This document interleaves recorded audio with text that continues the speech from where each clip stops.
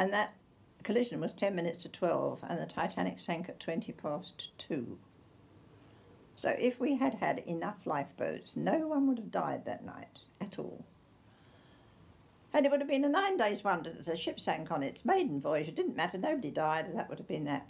And here we are all these years after, with the whole world still interested in the Titanic.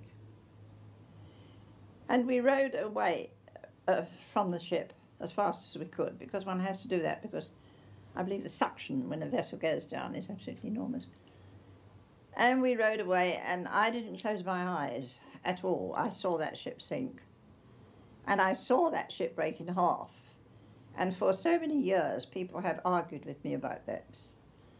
But now at last, it has been proven beyond all doubt that she did break in half. I know she did, I saw her. And the forepart went down nose first, and the starn of that ship